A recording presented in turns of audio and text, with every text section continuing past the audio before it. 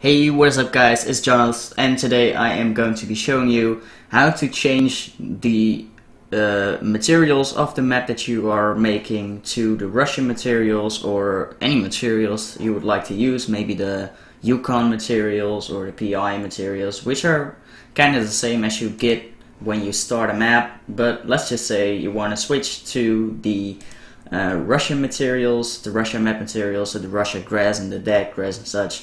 So how are you going to do this? Well, first of all, you're going to go to your library, you're going to go to Unturned and right click on Unturned, go to Properties, then go to Local Files, Browse Local Files.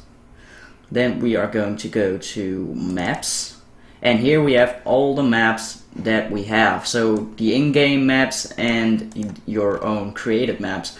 So as you can see over here we have the Russia map. We are going to go to Terrain, and here we have the details and the materials and the resources and such. Now of course we want the materials from the Russia map, so what you're going to do is you're going to right click it, and you're going to copy it. It's in Dutch language but it's set copy. You're going to go to whatever map you want to use these Russia materials in. So for example, I'm gonna go to my Apocalypse map, which I never really finished, but doesn't matter. We're gonna go to Terrain and we're gonna right click right here and paste it, and now you get this little box probably, and you're just gonna have to click on replace. This is again Dutch language, but it basically just says replacing the item that's already in the map. So I'm going to replace it, and now instead of the materials that we used or that we had in this map, we now have the Russian materials. And it kind of works the same with the trees and the grass. Basically what you do is we go to the Russia map, go to Terrain, and details is for the grass and the flowers and the wheat field and all that kind of stuff.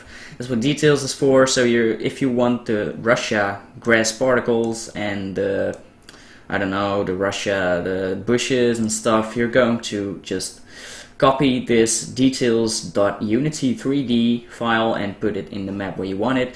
And resources and trees, that's like, well, trees is for the trees. That was basically it. It's actually really simple to do. You can do this within like, I don't know, 10 seconds. So yeah, that was it. I want to thank you for watching. I hope this was useful for you, and goodbye.